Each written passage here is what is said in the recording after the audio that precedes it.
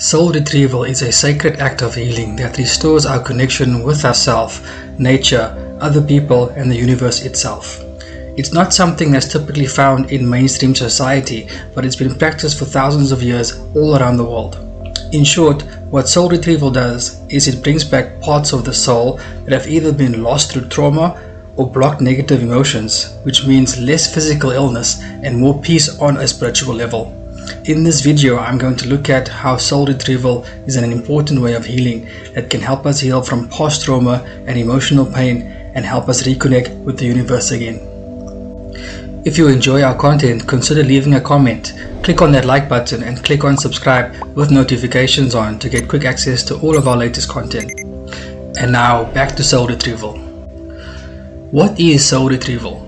Soul retrieval is a process of retrieving fragments of the soul that have become lost or disconnected from the main part of the soul. This can be caused by traumatic experiences, accidents, or emotional pain. When we experience trauma in our lives, a part of our soul breaks off and stays there in that moment in time. The purpose of the soul breaking off is so we don't have to experience the traumatic event in its entirety. With less of our soul inside of our body, we feel less of the pain. This may be a good defense mechanism for short-term trauma, but when the trauma happens over and over again, our soul breaks off into many different pieces over time. We need to find these pieces and restore them back into our soul in order to heal. Symptoms of soul loss. That's when we feel like a robot and unable to connect with others for more than a few seconds at a time. It can be terrifying when we realize that there is always this wall between us and the world, and no matter how hard we try to break through it, it just feels impossible. When we've lost too much of our soul, it feels like we are not fully present in life because part of ourselves stays locked away in a small dark room somewhere in our mind. Having the sensation we are watching ourselves live our lives instead of experiencing it fully, like it's not even ours to live, like it's just a dream. It feels like there's no sense of time and we feel disorientated. These symptoms can be relieved by connecting to these pieces of our soul that we have lost and reconnecting to the emotions we disconnected from. It takes time and courage, but it works and it helps. Easy things we can do in our everyday life that will help. Talking about our trauma with someone who really understands the experience, like a therapist or a friend who has been through something similar. Making art about how we feel on the inside. It's very therapeutic and it will help us express ourselves through painting and drawing, especially when the words fail us, and they often do. Yoga and meditation are two things that can be a lifesaver. This will help us connect to our bodies again and help us quiet the noise that's constantly going on inside of our minds. Personally, I dance salsa and bachata. This type of activity has been awesome for me. The community, the music, and this kind of movement really helped me to ground myself better and get back inside my body. So there are so many reasons to perform a soul retrieval. It can reconnect us to our feelings, our creative power, our creativity. It can restore the ego's connection to the soul. It will contribute to the alleviation of depression, anxiety, and addiction problems. This is about returning to wholeness, one of the basic issues in any kind of therapy or spiritual practice.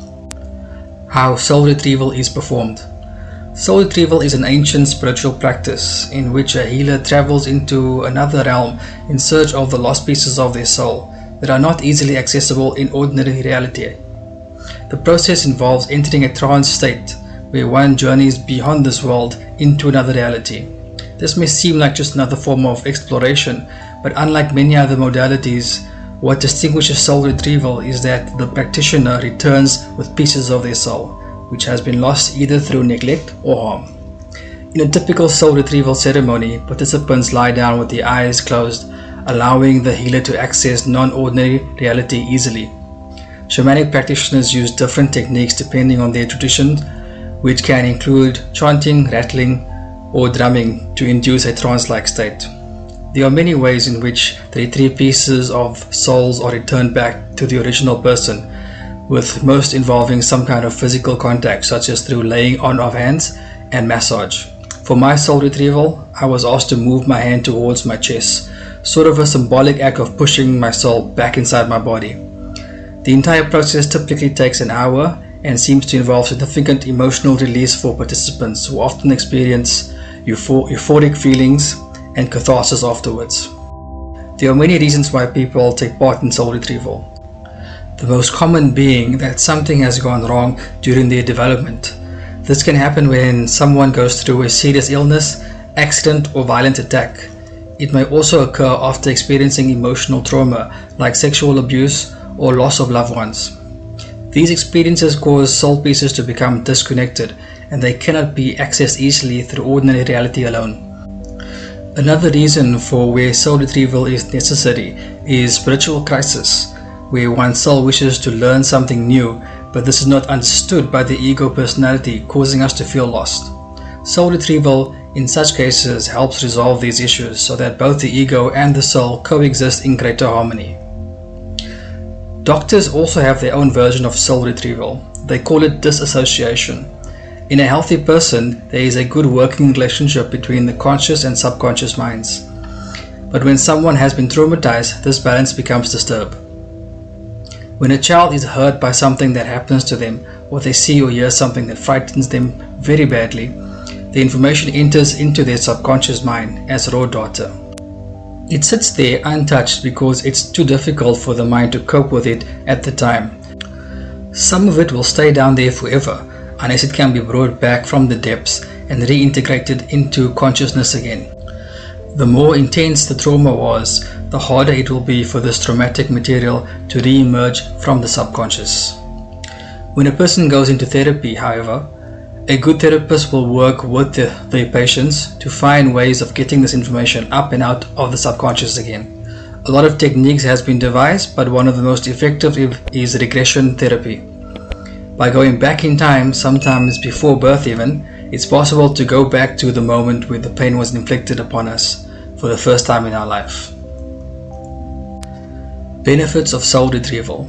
The benefits of soul retrieval are almost innumerable. It is a process that helps to bring the fragments of a person's soul back into his or her body. This allows us to feel complete and whole again and gives us access to all parts of our psyche, both positive and negative qualities. It allows us to experience wholeness in our lives, which many report feeling more centered and grounded after doing soul retrieval work. Most importantly, soul retrieval enhances our lives by allowing us to increase creativity and spiritual connection.